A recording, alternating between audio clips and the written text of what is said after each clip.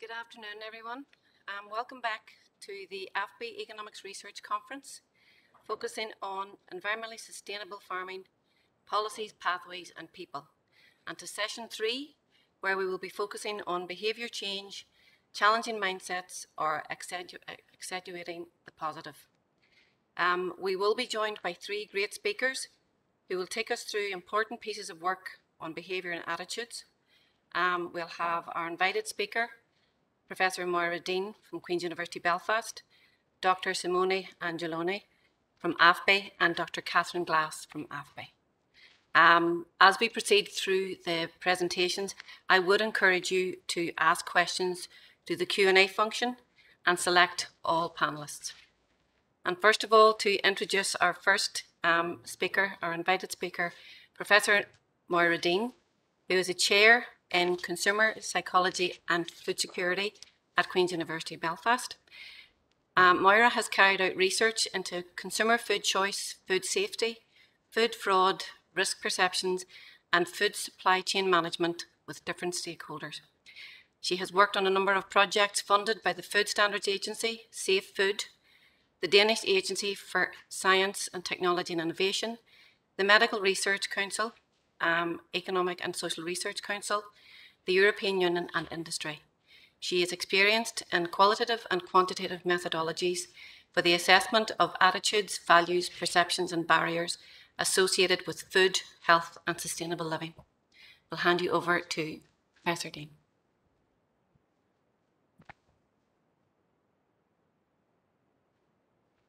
Thank you for my invitation and thank you for my introduction. Okay, so I'm going to present today some of the work that I have done with colleagues on the use of antimicrobials in agriculture on the island of Ireland. And we look at it from a stakeholder perspective, so we are looking at knowledge, attitudes, and behavior.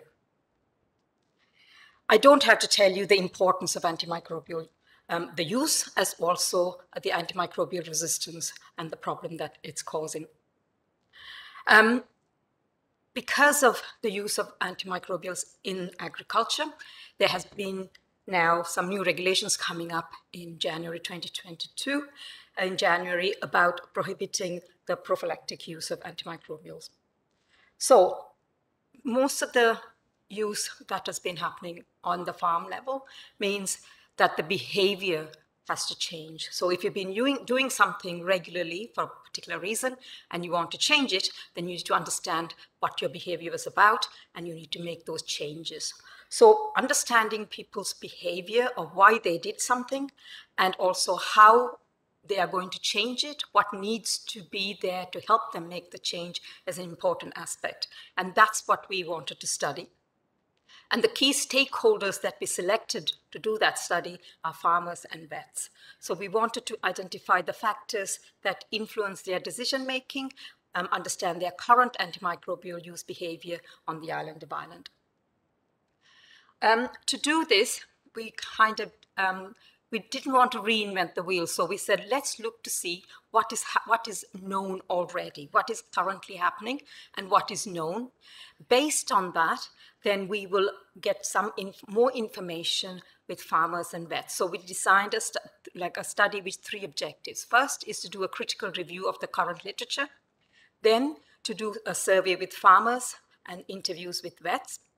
But we did not want to just come up with questions and from nowhere, but we thought it would be good to have a theory base so that we understand what the theory says about behavior change. If you apply it to this sector, then we can come up with suggestions how to move forward in terms of interventions based on the theory.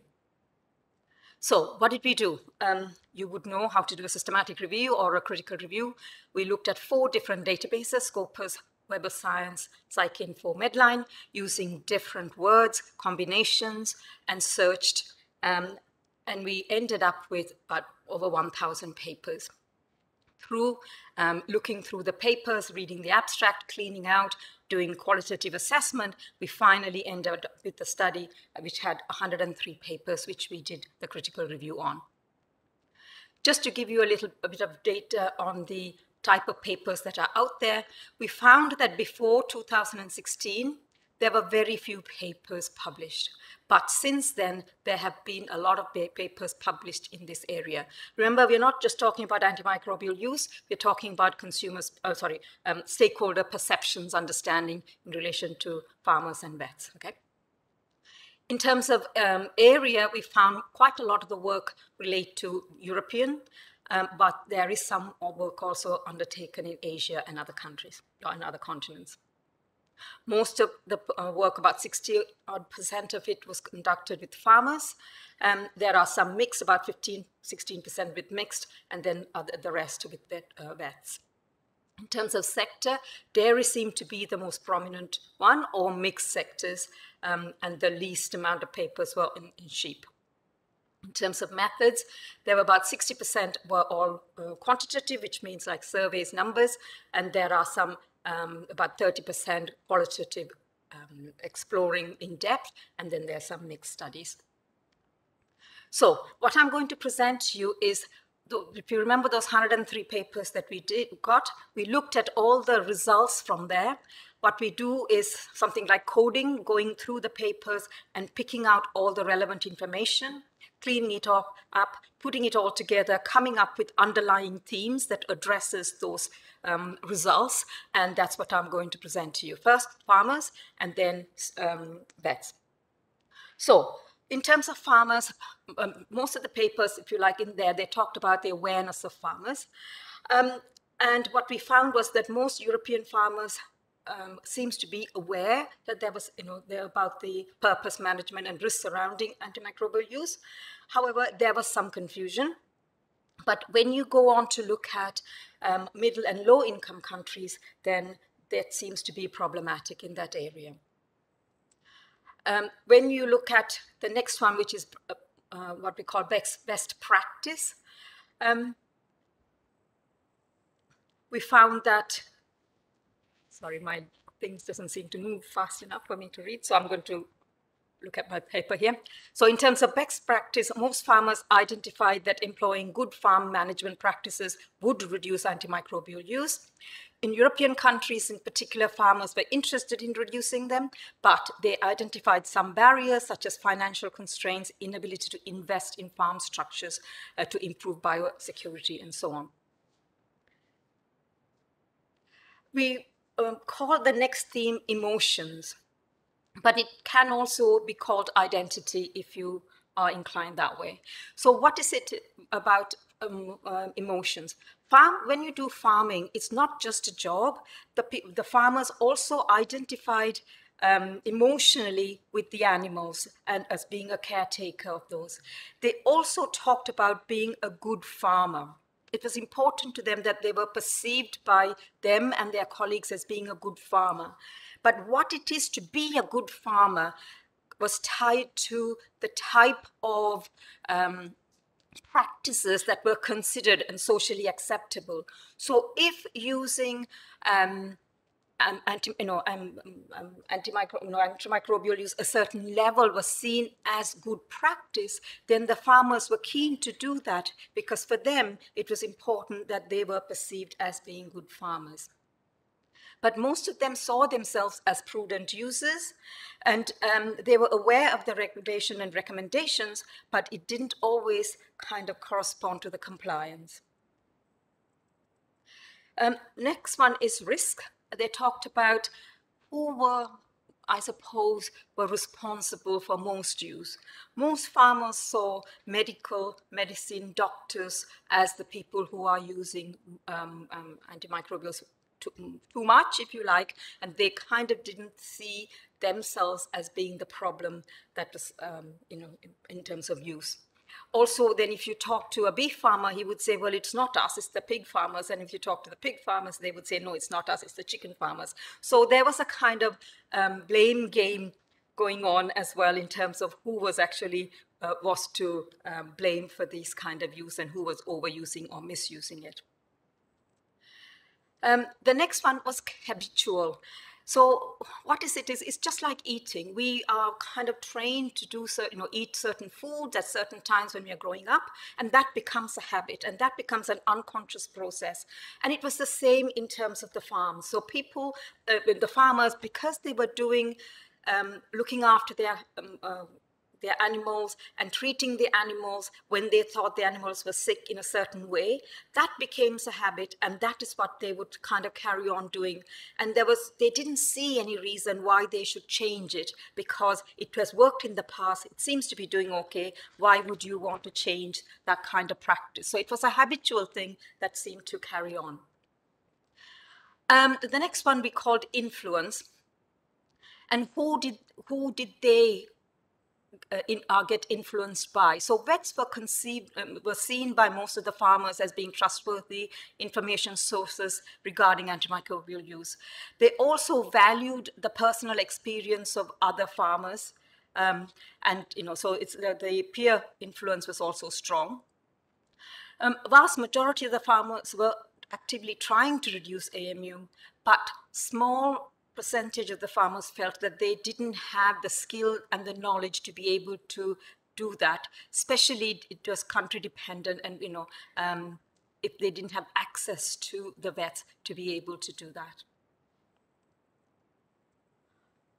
So next, what about vets? When the papers that were published in relation to vets, we identified some themes, 8 themes, if you like. And first they talked about is a moral obligation. The vets felt that they had a moral obligation to tend and treat the animal if they were suffering, to alleviate the symptoms, even if they thought that the disease occurred because and could have been avoided by improved farming practices. They also said that the role of what they were there for has shifted.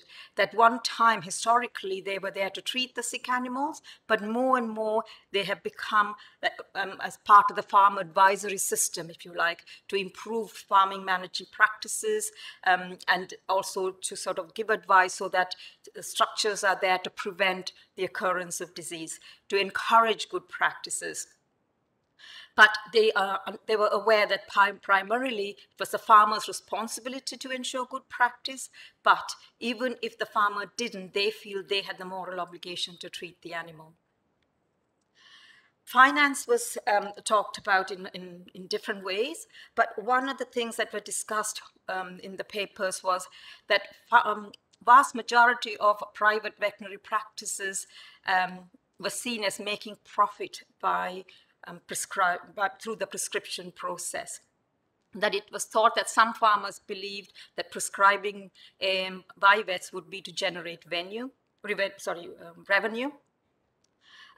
But this didn't seem so much in the European countries, where farmers and vets didn't identify this as an important factor. But they were aware that some farmers may not have the financial means to improve structures. Therefore, again, they went back to saying that they had the moral obligation to having to treat them.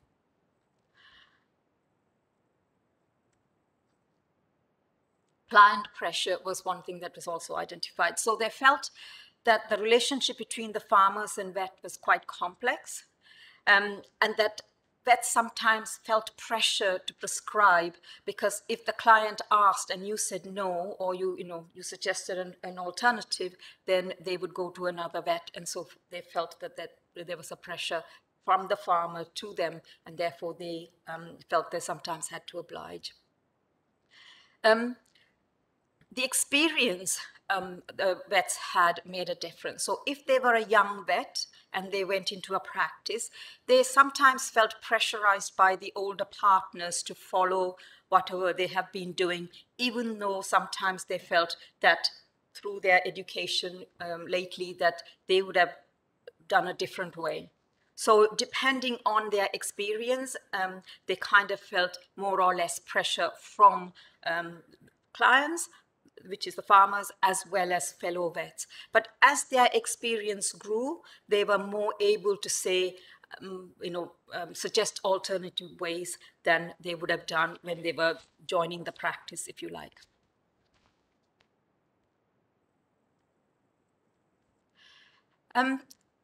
susceptibility sensitivity tests they felt should be completed on livestock before administering antimicrobial on the farm. But majority of the vets believe that the sensitivity test is beneficial. However, despite this evidence, they found that tests were rarely completed.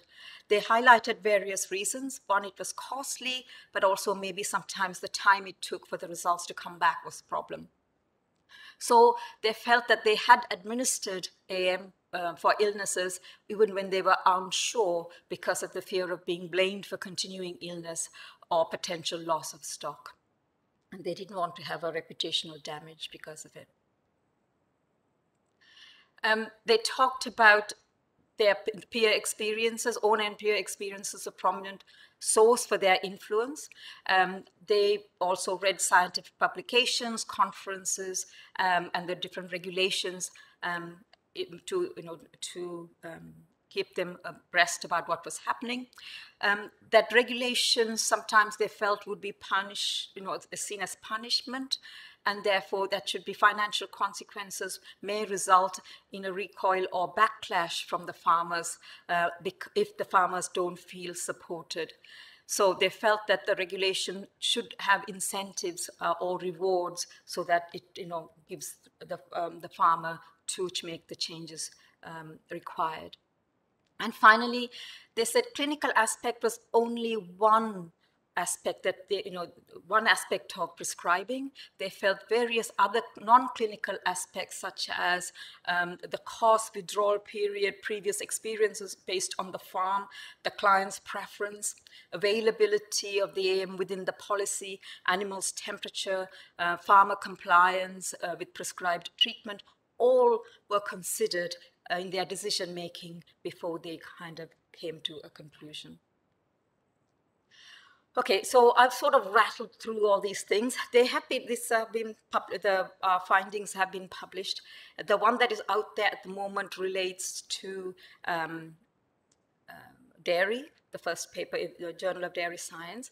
But the other one, which is about all the farming sector, is nearly ready. It's going to come out soon. So you can read about it in much more detail. So what did we do next? So I want to tell you a little bit about the Combi model. What does it mean and how did we employed it? So Combi model, now this is where the pronunciation comes, either Miki or Michi. So you would have heard about her and you would have seen her on television. It's about human behavior and how to change human behavior, or what are the predictors of human behavior. She is part of the SAGE, been advising the government on vaccination, and also slightly critical of what the government has been doing as well. So she's a quite well-spoken critique, but also a behavior change scientist who is talking about behavior change. So this model is not about the agricultural studies, it's just about a human behavior change model. And what it actually says is that behavior, the antecedents of behavior, if you like, whether somebody engages in a particular behavior or not, it can have three influences, three things that kind of, comes into play. One is capability. The second one is motivation, and the third one is opportunity. Nothing is superior to other, but all three, if you like, play together for you to motivate behavior. So we wanted to use this model, it's a psychological model. We wanted to use that in relation to the agricultural work that we were doing with the farmers and vets to see whether it will help us understand current behavior, and could we also make some predictions about interventions that need to be done for future behavior. So what does capability mean? It's the individual psychological and physical capacity to engage in behavior. Motivation is defined by all the brain processes that energize the behavior, including reflective motivation, conscious decision-making, as well as automatic motivation. This is unconscious, that is habit and so on.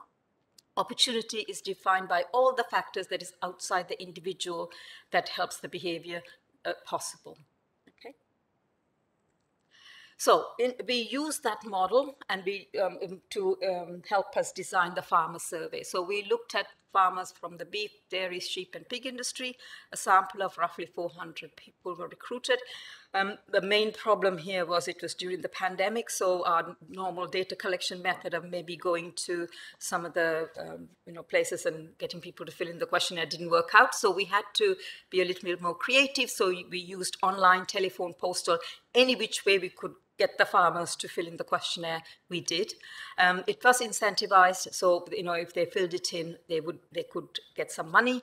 Some people did, other people didn't bother, and then we used SPSS to do the analysis. So who were the participants? Majority of them, if you like, were male. So 88% were male farmers, 12% female. Majority, more than 50% were between the age group of 40 to 60. And also they came from the dairy sector.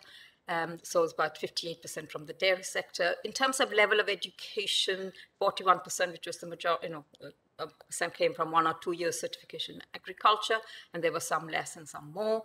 51% of them had 21 to 30 year experience. 73% were full-time, and 60%, this was their main job. They didn't do another one. The 40% had other jobs, and most of them were medium or large farms. So, what did we find? So we wanted to find out about knowledge. So knowledge is two things. One is the objective knowledge, you know something is right or wrong. And we also wanted to know subjective knowledge, how they felt, how knowledgeable they were. So we measured knowledge in two different ways. Subjective knowledge, we gave them 7 questions. To the best of your knowledge, do you think these statements are true or false? And then, for example, questions like antibiotics kill bacteria. Okay, there were 7 items like that. We also then asked them, how sure are you that this answer you gave is correct? So, because we didn't want to just go by yes, no, by taking 50% chance. So we wanted to ask about how confident they were about their answer. Then putting that together, we came up with a scale of 0 to 35. And the mean objective knowledge for our sample was 26, so 25.59. So, they were highly, in terms of objective knowledge, we would say the sample, was quite high in objective knowledge. Next is subjective knowledge. We asked them compared to the average farmer, I know a lot about antibiotics and so on. We had 4 of those. Total 4 to 20 was the range, and the mean value was 15.83. So again, it was reasonably high on the scale that we measured. We also then asked them about awareness, and 87% declared they were aware of the consequences of AMR, and 70% declared they were aware of the concept of One Health. We asked about intention. So this is 6 statements, and they had to pick which one applied to them, okay? So one was, I successfully made changes on how I use antibiotics. I have started to make changes. I have no intention. I intend to make changes. I know I should change, but I'm not ready to make. I tried to make change, and I use antibiotics, but the changes didn't stick. So there were those various options, and then they had to pick. And you found 33% that they had successfully made changes. Equal number felt that they had started to make change. So that's about 60-odd% believe that they are starting to make change, or they have made changes. And the rest, the third, about 20% said they had no intention to make change, and the others were in between. We also then asked questions about what services do you use from your vet farm advisor, okay? And then when we collected that, we found that 96% use their vets for medication treating animals, 78% to get advice on herd health, 73% for laboratory testing, 63% for herd health plans, and 60% for vaccination programs. We then asked about what would help you make the changes on the farm. And these are some of the things that were positive, and one of the things that they weren't too positive about. So remember a scale of 1 to 5. 1 was not at all helpful, 5 very helpful. Subsidizing vaccination program scored 4. So it was a high support for that, as well as financial bonuses from the processor for taking action to reduce antimicrobial use. But when it came to introducing new policies and regulations, it was sort of, I mean, it's a, 2.7, so more towards the not helpful, but not as negative as not at all helpful. So it was kind of lower than the other two, but it was low, that's what they wanted. So then we identified, I think it was like 14 different practices. So, you can ask people, have you made changes? Do you want to make changes? But what changes? What do we mean by changes? So we gave them some lists of things which are the changes that we wanted them to, which we considered to be good changes. And then we wanted to see how they responded. So the thing was, I use AB before consulting a vet, getting AB directly from the vet. I share with other farmers, give AB prevent spread of disease, giving AB prevents disease. So, what do they do and what do they believe? That's the kind of thing we did. If you look at, if it's mainly green, that means they agreed. Okay, they do it always. If it's blue, that means they do never. Now, some, those star ones are opposite. So it's not always saying yes for high, because so some of them are negatively rated. So I share AB with other farmers, which is the third one down, if you like. It's mainly blue, which is a good thing because that means never. Okay, so you have something like 70-odd people saying that I don't do that behavior. So green doesn't always mean positive. Sometimes never is positive, but this gives us a picture of what practices they see as good practice and what they say that they are doing. We then wanted to find out what predicts it? If people are doing these things, what predicts it? So we made a collective of those 14, came up with a sum, and that is considered the responsible antimicrobial behavior, if you like. Some of them you have to reverse code them to make sure it all goes in the right direction. And then we wanted to see, using our model, Combi model, what predicts. And we found less than 20% of the behavior, the variation in the behavior could be explained, which means there's 80% which we couldn't explain by this. But we found that socio-demographic differences, social demographic differences explain 5% of the variance, capability 3%, motivation 8%, but opportunity didn't explain. So what does that mean?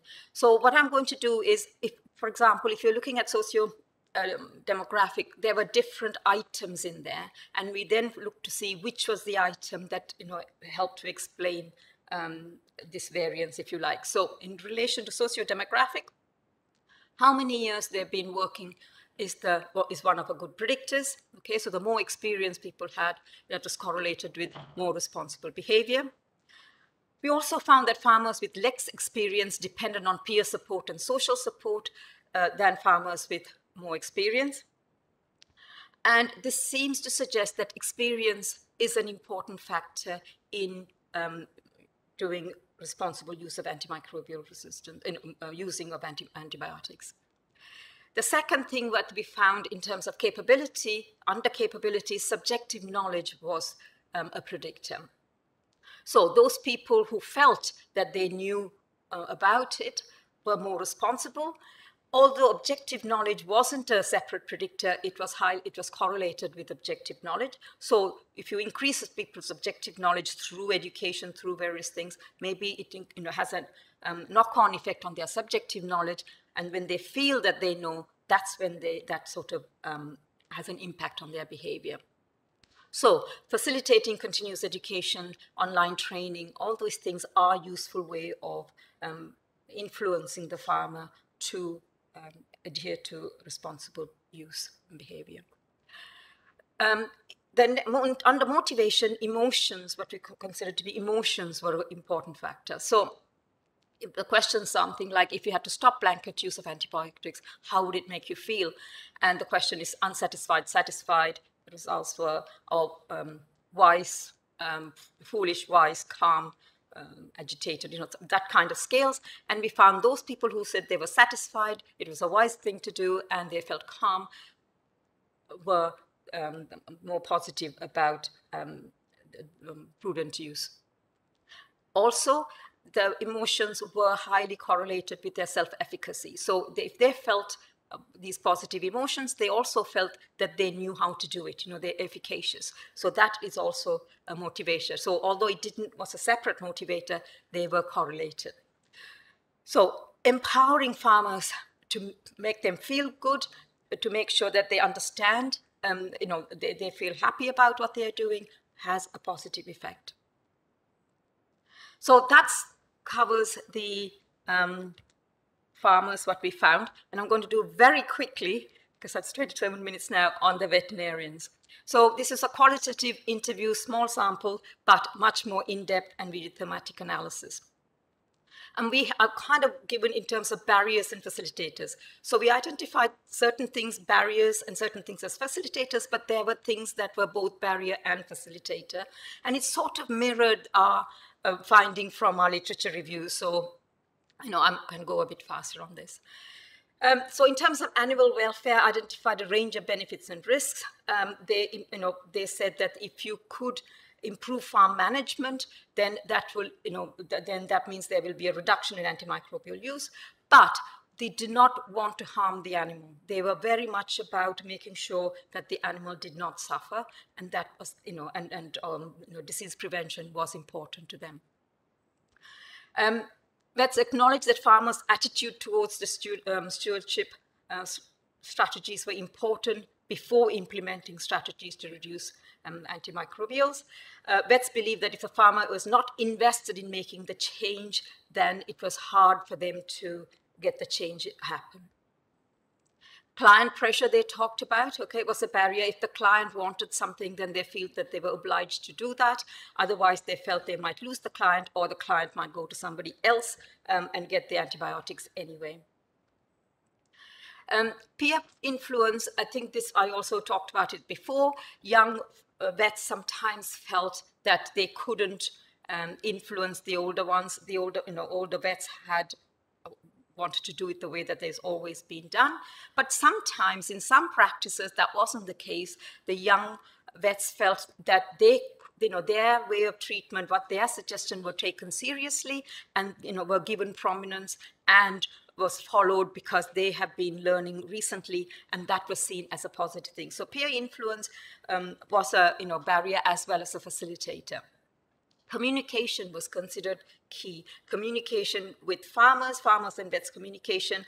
Also, how vets felt how they communicated with each other was positive, and having some sort of training towards how to communicate was seen as something that was positive to take forward. They also felt in terms of intervention, it had to be tailored and it had to be gradual, that doing a big jump did not always produce the outcomes that you wanted. So tailored approach, that was a gradual approach, implemented and tested and monitored, would be the way forward. They also felt that assigning one vet to one farm would also be beneficial, because that way the farmers couldn't choose, if you didn't do what they wanted them, what they would have liked you to do, that they couldn't hop and get somebody else, that they had responsibility. But there's also longitudinal, a relationship that you could build up with the farmer, and that would help. Finally, education for themselves as well as for the farmer was considered something that was positive. So, in conclusion, farmers and vets from our study were interested in reducing antimicrobials. They wanted careful consideration and an evidence-based approach to have tailored and gradual interventions, if you like, and strategies, so that you can monitor what is happening and take the positive behaviors forward. I'd like to thank my fellow investigators, Claire McKernan, who was my postdoc, who gave me the slides, as well as that did all the work, and Anya Regan, who was the PI on the project Works in Chagas, funded by Safe Food. Thank you. Dean. That was a fascinating study, highlighting such a range of factors influencing behaviour, both of farmers and vets. So quite a challenge for emerging policies and approaches to incorporate all those. We've had a few questions come in, if you wouldn't mind. First of all, are consumers aware of antimicrobial usage on farms, and is it important? So in this study, we didn't look at consumers, although, in terms of stakeholders, they are also a stakeholder. But we have done some work with pig farmers and the pig chain, and there we also looked at consumer behavior and consumer preferences and consumer choice and consumer knowledge and so on. And we found that, well, I am a consumer too, so so I'm going to say our rather than them. Our awareness of how the food is produced is minimal. We don't really know what goes on the farm and when it ends up on our plate. And so when you talk about antimicrobial use, antimicrobial resistance, we only hear about it when it comes to a scare story that goes on, in the media. And then you kind of see that as a negative thing. It's not a balanced opinion.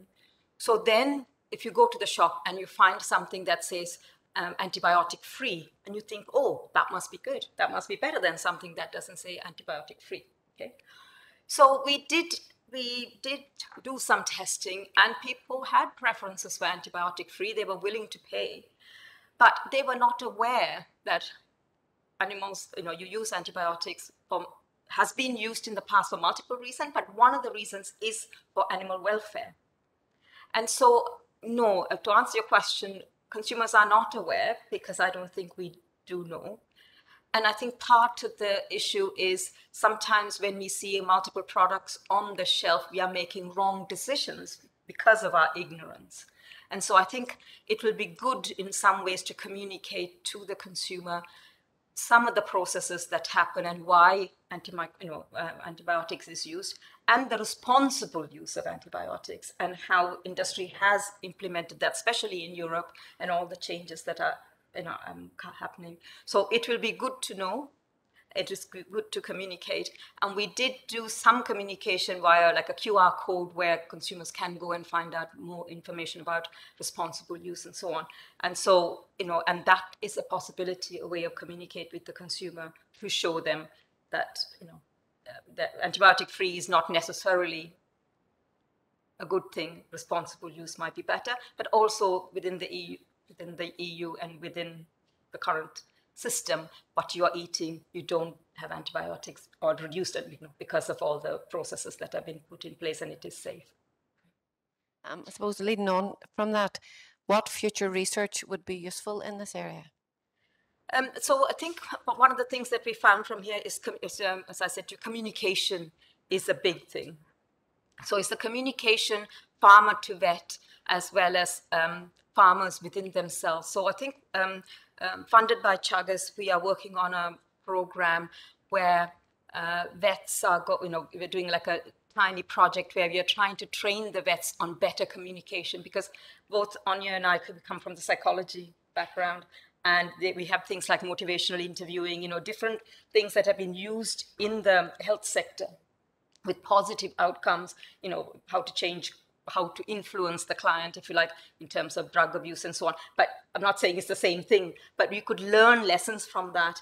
And we are trying to maybe put together a program to train some vets and farm advisors in terms of communicating with the farmer, so that they could be of help to the farmer on a one-to-one basis to make these changes that are necessary on the farm level. That's interesting, because I think there's another question that's come in just around the role of the farm advisor. But just this next question is around, how do we learn from your lessons and bring social science into looking at how farmers would better manage land to protect the environment?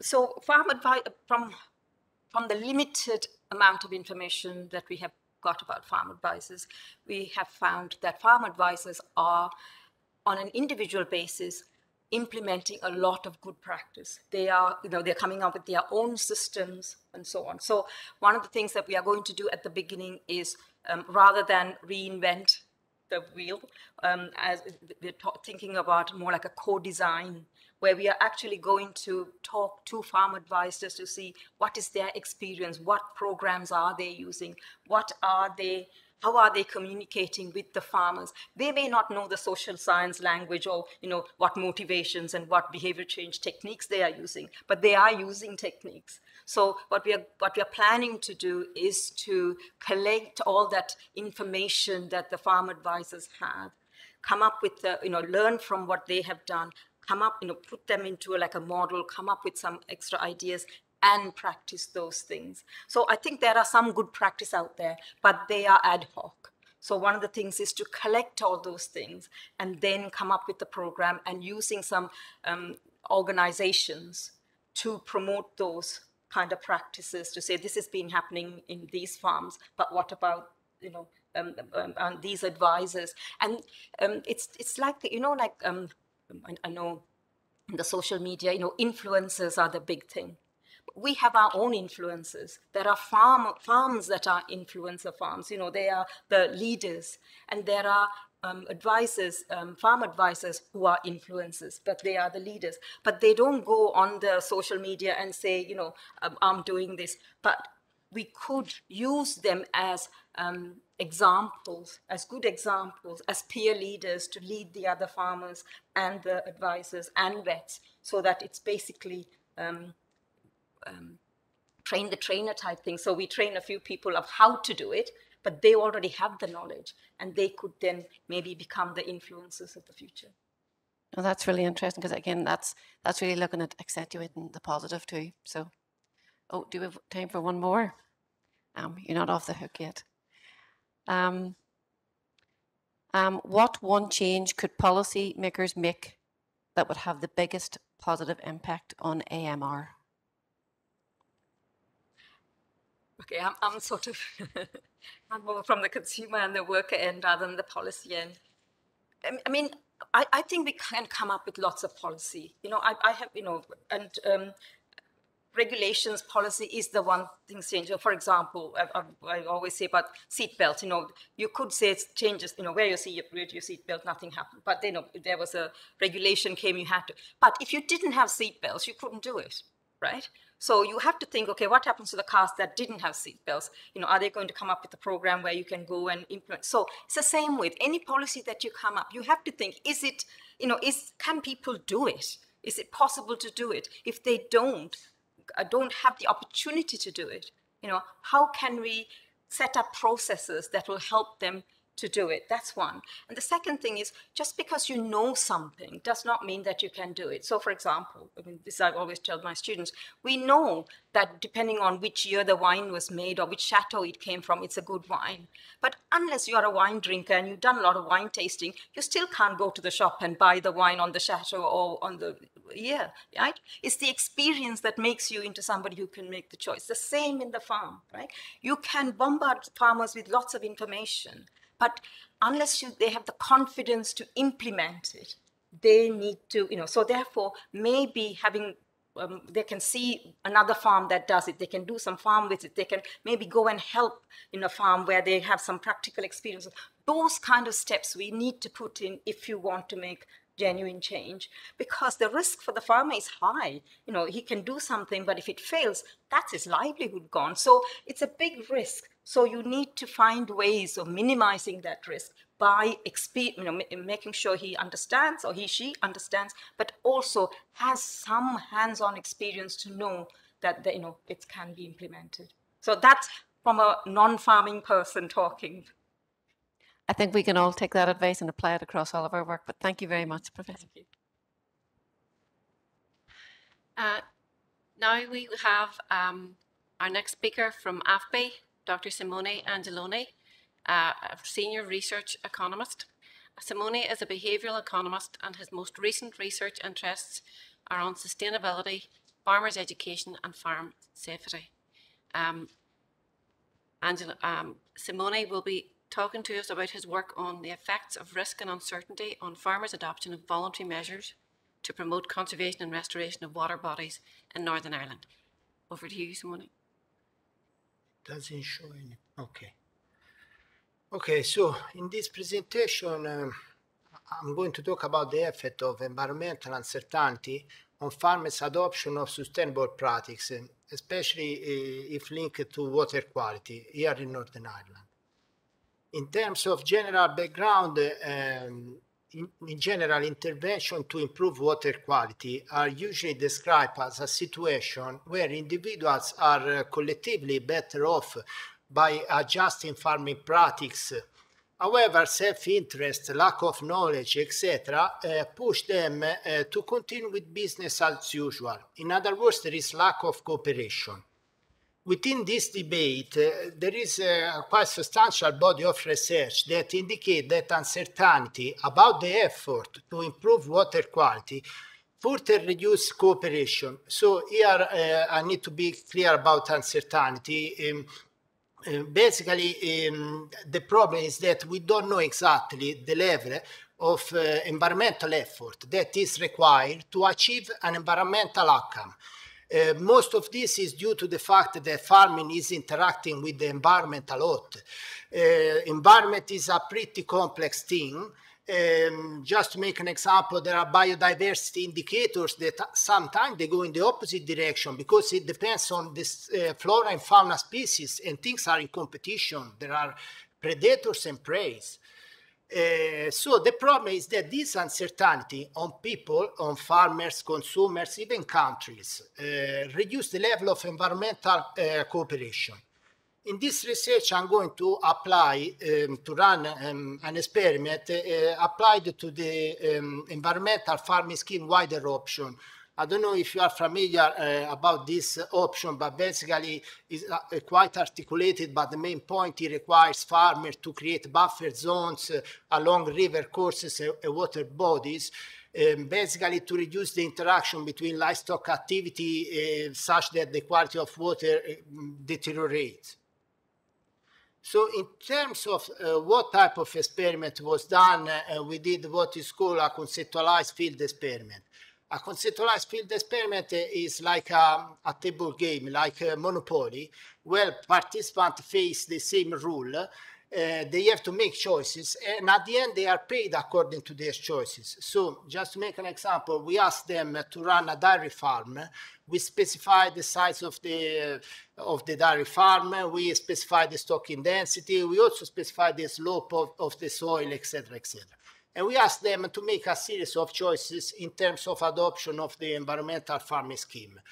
With respect to Monopoly, where you have dice to proceed with the game, we use spinning wheels, mostly to show farmers the fact that there is some uncertainty linked to the environment, and because at the end of the game, they still need to be paid. So then we introduce a little bit of cooperation, and we show them picture. We told them, okay, look, your farm is located along the river catchment together with other 9 farms identical like you. And we internalize the environmental cost. We told them that basically the quality of water in the river catchment was so deteriorated that if an action wasn't taken, there was the risk of an irrecoverable deterioration of water quality.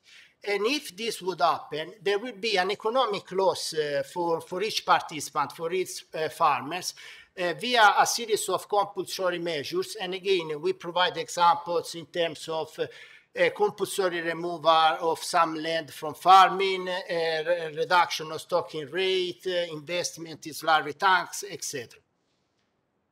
Farmers could avoid this scenario if they cooperate via the environmental farming scheme. And basically, if they create this buffer zone along the river course. And this could be done as the actual scheme under 2 options. One is called less sustainable farming practice. It requires to create narrow narrow buffer zone, and it's cheaper for farmers in terms of organic income. Another is more expensive, and it requires to create wider buffer zone. The payoff that we used to calculate these 2 options was based on the current level employed by DERA to pay farmers. I would like also to say one aspect. These 2 options in the game work like poker chips. So they could use one on another, and one was more expensive than the other. The problem is that the game was made such that they couldn't avoid the environmental deterioration only using the cheapest one. They have to spend some money even in the most expensive one. So we say farmers, okay, you have a fictional saving account with £7,000. You will make a series of choices. We calculate your payoff, and you will be paid at the end according to the balance in this saving account, with the condition that £1,000 is £1 in real life. We actually pay them. We show video with spinning wheels to get them familiarized with the concept of uncertainty under different settings. We asked them to take a practice round to see if they understood how the payoff were calculated. And then they were ready for the game. So to summarize, the game has two strategies as it should be in real life. One is cooperation. That means they submit some land to reduce the probability of an environmental deterioration. And clearly they pay a cost, but they have this benefit. Maybe the economic loss is avoided, or they were free to not cooperate, not pay any cost, but there is the risk of an environmental deterioration. The game was designed such that cooperation was always better than non-cooperation for farmers in terms of take-home money. Finally, we asked farmers to face the same choice. How much land do you want to submit to the environmental farming scheme under 4 different certainty situations? We basically divide farmers in 2 groups. In group 1, we kept fixed the economic uncertainty, the uncertainty due to the economic loss if an environmental deterioration happens. And we gradually ask them to face the same question in front of a setting that gradually reduced the level of environmental uncertainty. In group 2, we did the opposite. We kept fixed the environmental uncertainty, and we gradually reduced the level of economic uncertainty linked to their economic loss. So here we see the results for group 1. So we are keeping fixed the economic loss. We told them, okay, look, if there is an environmental disaster, you are going to lose £3,500, something like that. And we gradually decrease the level of environmental uncertainty. And as you can see, the level of submitted land increases the more we move close to the certainty level. In other words, farmers' environmental uncertainty and risk reduce the amount of submitted land. These are the results for group 2.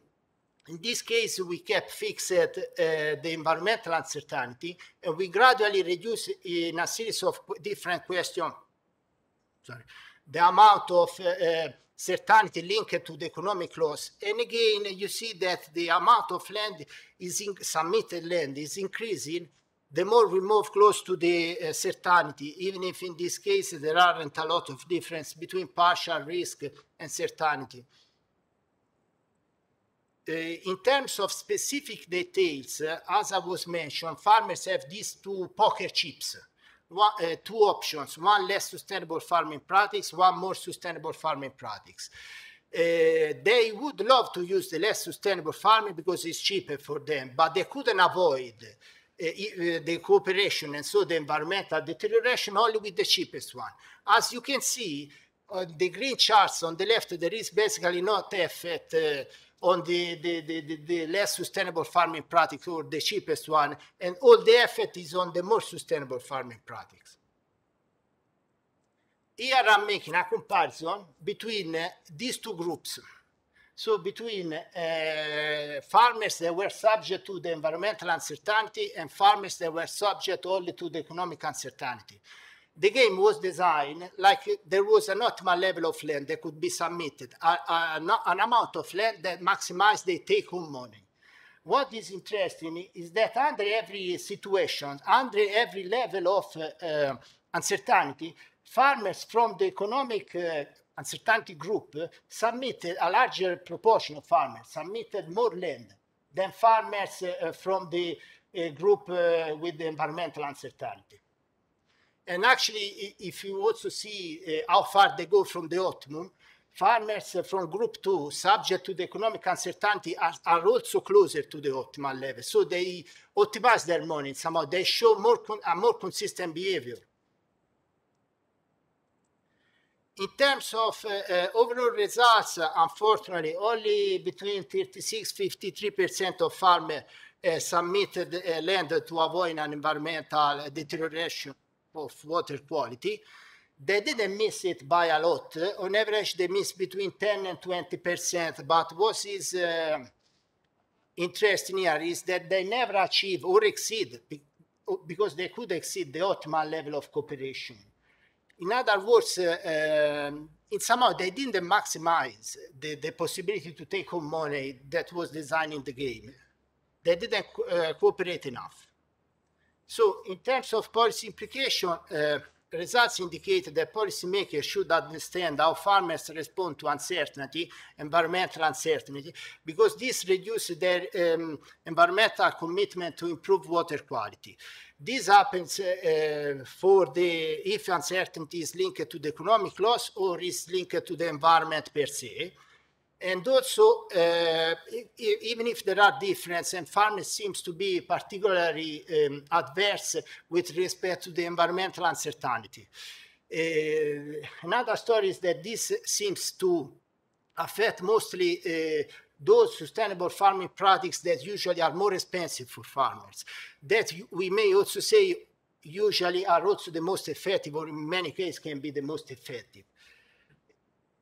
Cooperation amongst farmers can fail even in presence of group bonuses. I didn't mention one thing, but in defense of farmers, this type of results is actually quite common, even if we work outside farmers with consumers in terms of recycling, etc. There are some studies that show that in some contexts cooperation works is when participants can state their level of commitment is not binding, but in a series of repeated rounds, people sooner or later, a group of people start to converge to the social optimum.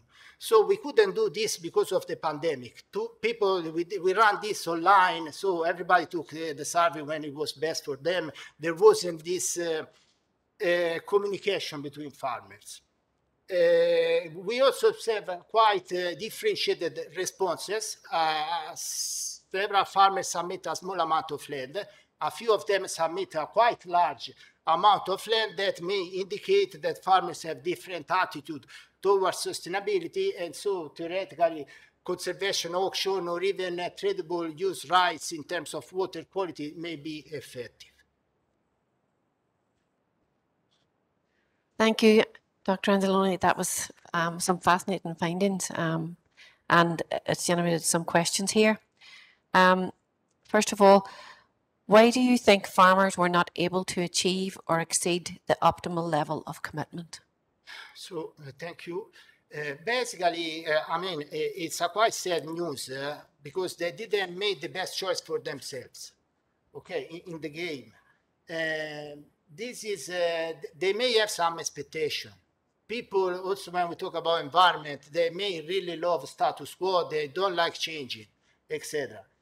In this specific example, also, they may have underestimated in a subjective manner the probability of a negative environmental outcome, even if we told them how much it was. But in general, I would like to stress the importance of communication with farmers and among farmers, because it may actually improve. We may see that people achieve or exceed the optimal level. So it could be effective. I'm thinking about, for instance, business discussion groups, environmental, etc. And another question here is, what could the possible reasons be for the lower levels of commitment by farmers under environmental uncertainty? Okay, so basically the explanation, I think, is really simple. People are used to financial uncertainty every day. And I would say farmers more than everybody else, because of the weather, because of there was the common market, but let's say international competition, etc., etc. Environment is a complex theme. And from my understanding, sometimes it works also like the pandemic. There is a load of emotions in this topic, and people sometimes don't make the best decision. Like there is evidence that similar results come out when we make decisions for Earth. People, they know what is the best choice, they still don't do the best for them because they get anxious. Something they can't process all the information. That's really interesting, because again, that's very important for us and our various pieces of work to make sure that our messages are well presented and that we're communicating those complex environmental issues properly. But I think, is that us for questions? Okay, thank you very much, Dr. Okay, our final speaker of today's event is Dr. Catherine Glass. who is works for AFBI as well. Catherine is Senior Research Economist and will be talking to us about delivering connective nature-based solutions, barriers faced by farmers and potential solutions. Catherine has 12 years experience in economic research, including non-market valuation, behavioural economics and opinion dynamics. Current projects include monetising the benefits of catchment management, examining how behavioural economics can be applied to enhance agri-environment schemes. Her research in opinion dynamics used simulation modelling to represent interpersonal interactions in social networks. Over to you, Dr. Glass. So the talk I want to give today is basically giving some highlights from the ALICE project on delivering connective nature-based solutions, barriers faced by farmers and potential solutions. So the ALICE project is an Interreg funded project with partners in Northern Ireland, France, Spain and Portugal. And the goal of the project is to promote sustainable investments in connective nature-based solutions. So the role of AFBI is to identify the factors which might enhance or constrain the implementation of connective nature-based solutions, and also to conduct field work in the Carlingford catchment to identify barriers that farmers might face. So nature-based solutions are actions to protect, sustainably manage and restore natural and modified ecosystems that address societal challenges effectively and adaptably, simultaneously providing human well-being and biodiversity benefits. So these challenges could be water quality threats, rising carbon emissions leading to global warming, biodiversity loss, increased flood risk or wildfires.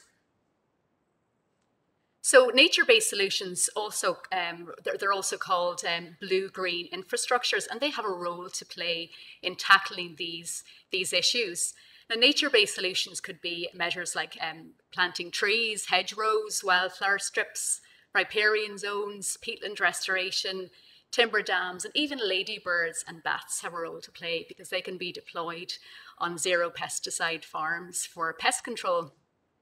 So just to take an example of this, if you think of the challenge of flooding, I suppose typically in the past, there would have been a very strong emphasis on grey infrastructures, such as concrete dams and barriers and storage tanks, that sort of thing. Whereas nature-based solutions would take a different approach. It would be about planting trees and hedgerows, about cover cropping to increase the absorption of water and to slow surface runoff. It could be creating ponds and wetland areas as storage areas and putting in leaky dams to slow the flow. And these measures are also beneficial to water quality because it results in less pesticide and soils getting into waterways, and also biodiversity by virtue of the hedgerows and the tree planting, wetland creation, not to mention recreational benefits and carbon benefits. So I think the beauty of nature-based solutions is that they can deliver multiple benefits simultaneously. So in contrast to grey infrastructures, which really just provide a single benefit. And just moving on from that to connective nature-based solutions. Now, these are also called blue-green infrastructure networks, or BGINs. These are strategically planned networks of nature-based solutions rather than kind of piecemeal, isolated interventions.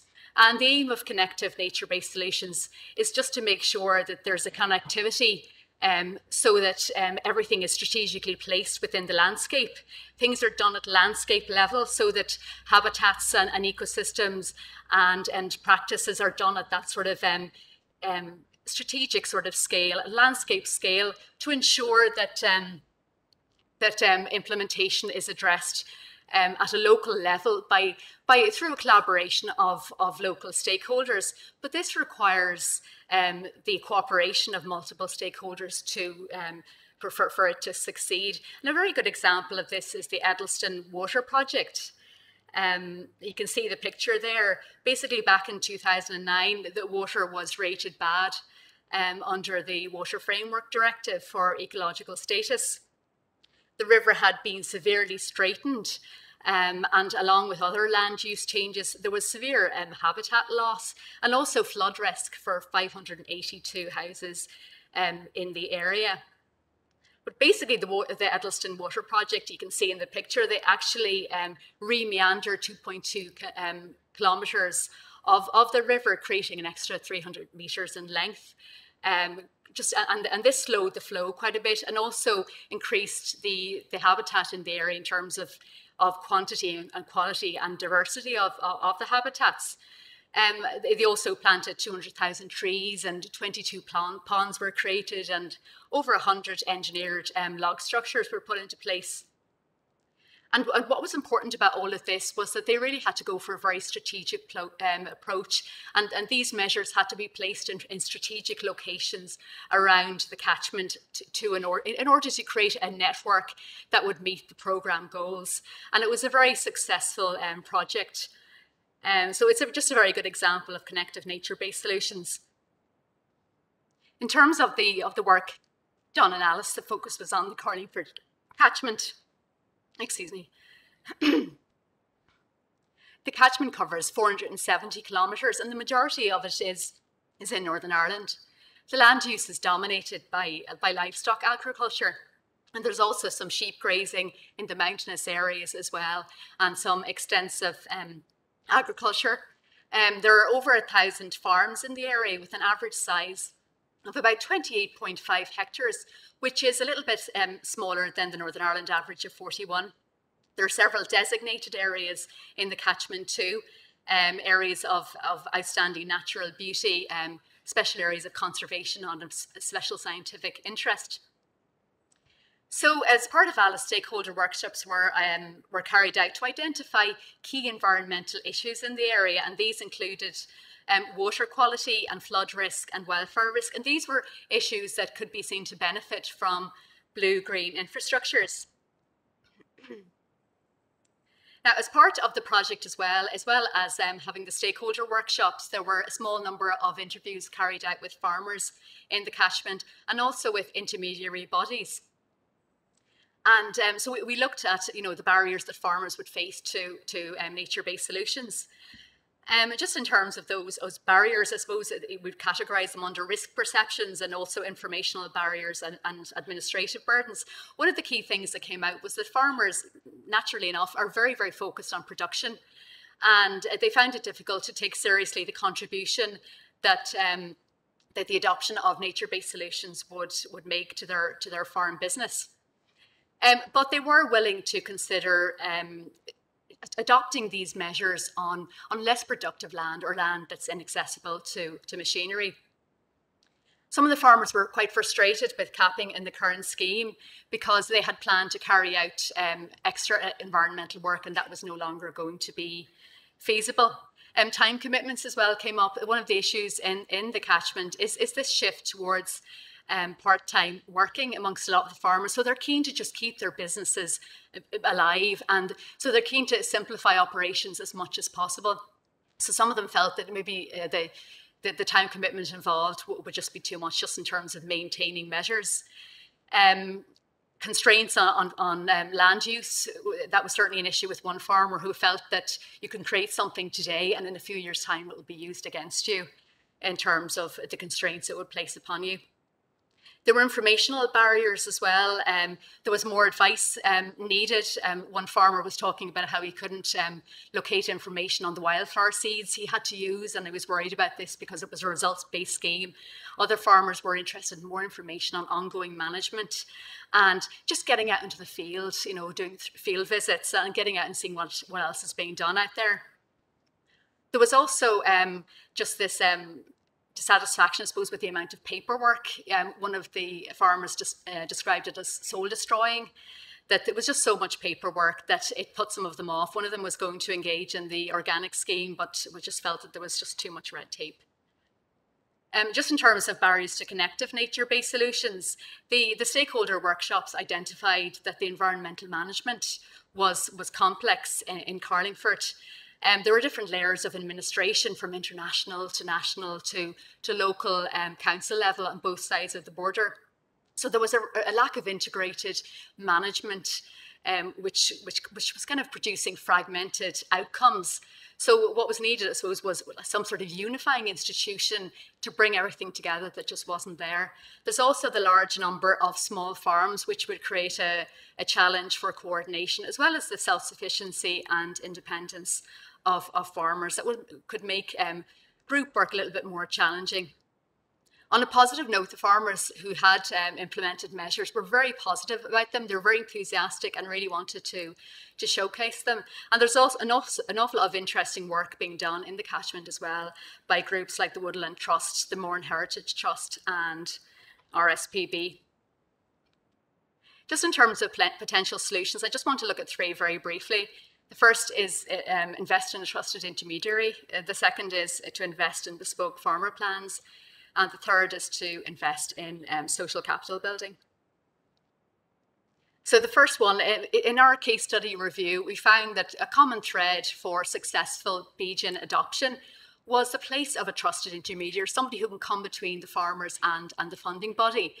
They have a very wide remit, which means that they're in a very good position to address a lot of the barriers that the farmers face.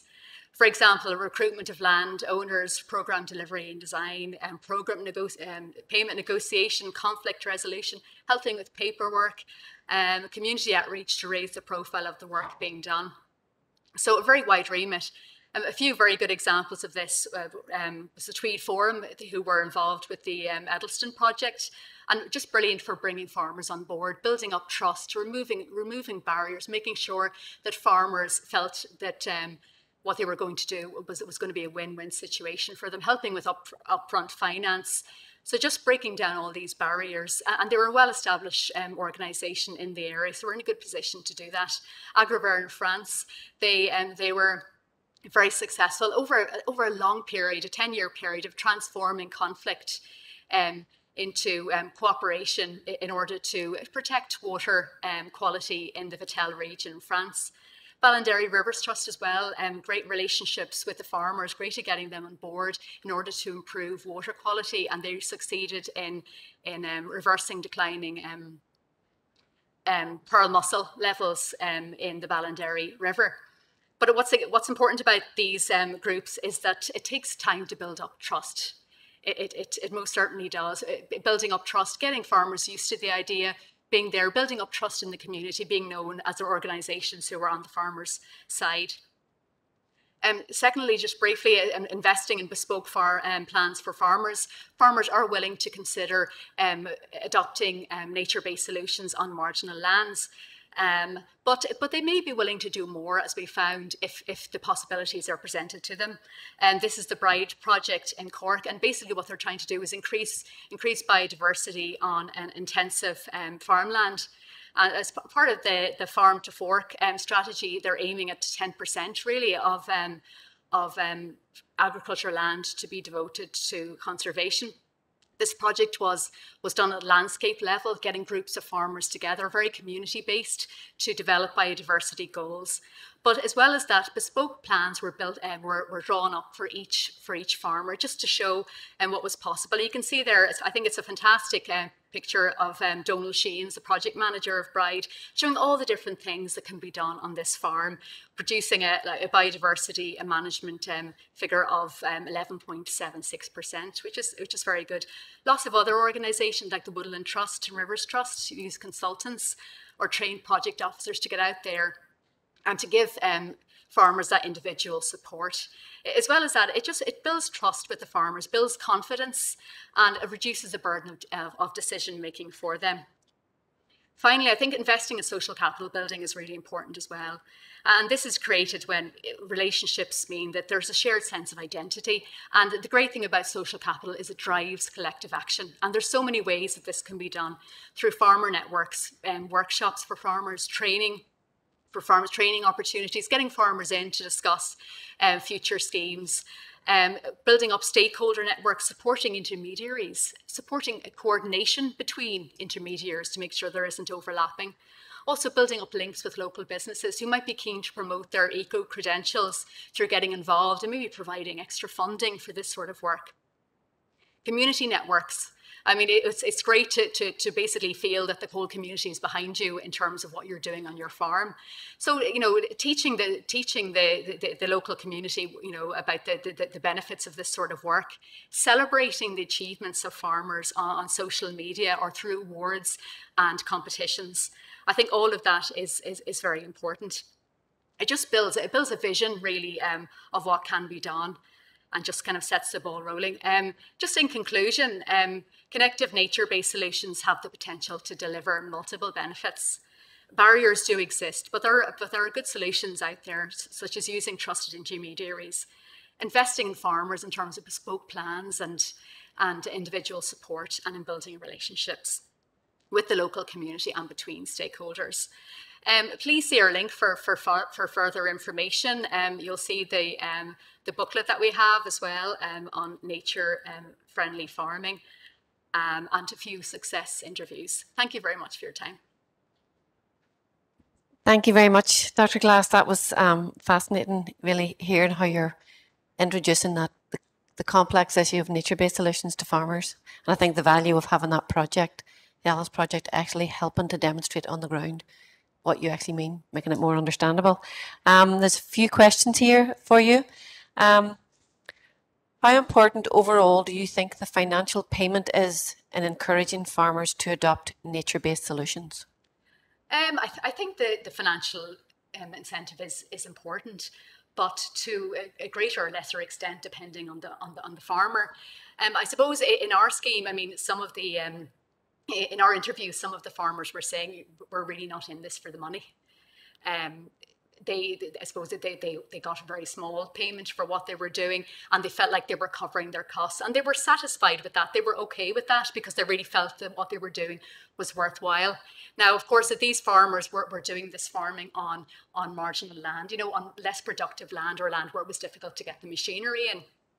Now, on the other hand, if you have farmers who are in maybe strategic locations in this landscape sort of scheme of things, you know, and the land is productive, you know, of course they're going to need, you know, proper compensation.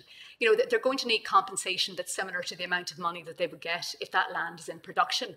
And they will need it guaranteed, and they will need to know that there are no big risks attached with it. It's going to be here 1 year and then gone the next. So I think that side of it's very important. So it does depend on the farmer's situation, how productive the land is, and the cost to him. But, you know, in terms of the cost to him as well, there are other factors, I suppose, besides the financial ones that come into it. You know, a lot of farmers, you know, they can't face the paperwork, or there's cash flow issues with introducing measures. There's loads of other factors, or psychological issues, you know, just putting it off and just maybe needing somebody to come alongside them to help with the burden of decision making.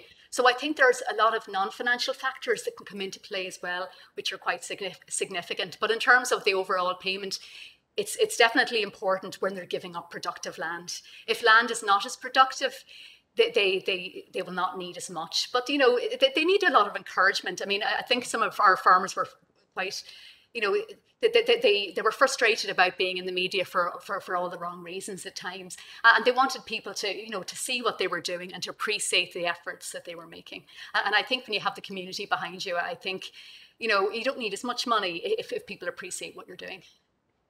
I agree. Another question here is, you mentioned the toolkit there at the end, linked to the Carlingford project. Who is it for, and what sort of information is in it? Yes, well, as part of the ALICE project, we felt, I suppose, that information was extremely important and lacking. I suppose when farmers go on to look at agri-environment schemes, you know, the information tends to be fairly bland. And, you know, I suppose it's giving farmers something that's, you know, more inspirational. So the team drew up a booklet. You know, you'll see it just on that. It was on the last slide there, on nature-friendly farming. But basically, it provides lots of information, not just about. I suppose quite often farmers can be very, you know, looking just at the costs, and maybe there's not as much attention given to the benefits. So basically, it looks at the benefits for the farmers of introducing all of these measures, and also looks at the benefits to the wider community, as well as giving a whole load of information about different contact organisations and how much money that they would be expected to get from introducing various measures. So lots of very useful information, and I think presented in a way that's attractive, you know, and inspirational too, as well as that there were a few interviews done, success story interviews done by the Moira Heritage Trust and Ballinderry Rivers Trust, and as well as, you know, they had Chris Bay from the Tweed Forum, you know, the Edelston Water Project, to give an interview as well. So all of those interviews are there as well. So they're really, I suppose, they're really aimed at the farmers in the Carlingford catchment area because it's tailored to them. But on the other hand, there's a lot of useful information for other people, for policymakers or people interested in this whole topic there as well. So yeah, please take a look at that, certainly. Great. Thank you very much, Dr. Glass. Folks, that concludes session 3 of today's proceedings. I would like to take this opportunity to thank Professor Dean, Dr. Angioloni and Dr. Glass for their really thought-provoking presentations, which have really set out a lot of the issues that we need to take forward and consider in taking and developing our sustainable agriculture and environmental restoration programs and policies, the roles of messaging, knowledge exchange, and getting the incentives and the bespoke interventions. Because again, these are all local issues, so we need to tailor them for our audience. But thank you very much for your presentations. I will now hand over to Dr. McGowan, who will give us some concluding remarks. Thank you very much, Sarah, and thank you to all attendees. I realise, you know, there's about 150 have stayed online most of the day, so well done. And if you're anything like me, your head is blown with all this information and data and results. But I think it's been a really powerful day and a really exciting day, and one that's really challenged me as well personally, just, you know, being so rooted in the agri-food industry and actually, you know, understanding the economic aspects of it and even the future aspects that Bruce outlined. So this morning we very much started with Michael and Adwali and Alistair talking about productivity in terms of the relationship between productivity and environmental sustainability. And I think in general, there's positivity there that the two can very much work hand in hand, but there are going to be challenges. And as Alistair said, you know, stacking up between Brexit and climate change and all of these coming together, there's a lot of work actually still needed there to flush out what that all means for local productivity, global productivity, etc., etc. So you know, that was our first session, and thank you, Michael, very much for your expert lecture within that session and for coming up from UCD this morning. The middle session then of today was very much Bruce Howard, opening our minds to the whole world of private finance and the role it could potentially play in this whole agenda of farming going forward. And I think for me, it has really brought to light and cemented the fact that farming is going to be very different in the next 10 years. Not only the way we farm, but actually the value that we can get from the land. It's not all going to be about cows in 10 years' time. The land actually has much more value than just producing cows or sheep. And that whole private equity coming alongside government initiatives, I think, is going to be an interesting space over the next 10 years and what that looks like going forward. So fantastic panel discussion then with Russell Smith from KPMG, Diane Ruddick from National Trust and Wesley Aston from the UFU. And I think if any of you missed that session, we'd really encourage you to watch it. Then in the afternoon, of course, we moved on to the whole area of behavioural change, and delighted that Professor Moira Dean joined us and gave some of her work on farmer attitudes, especially in the space of AMR, and then Simone and Catherine, our own staff from AFBI, following up with some of the really nice work that you're also doing in the space to understand farmers' behaviours and farmers' attitudes, and actually what the key initiatives and what the drivers for change potentially are from a behavioural perspective. So all in all, a really full day of information and knowledge. Thanks to Norman and Sarah for chairing throughout the day. And at the start of the day, I did say I thanked Paul for bringing the conference to life. And I'm now going to congratulate Paul as the head of our economics research branch in AFBI for putting together such a really good programme, and the team in the economics branch for having really good presentations. So folks, hopefully it's not as windy and rainy where you are. It certainly, Storm Barra hasn't completely left yet, I don't think. But wherever you are, hopefully you're comfortable and safe and well. And I'm going to wish you a happy Christmas. And you can watch this back whenever you've maybe more time to digest it as well. It should be available and play it back maybe within the next week or so. So all the best. Thanks for your time today, and safe travels wherever you head.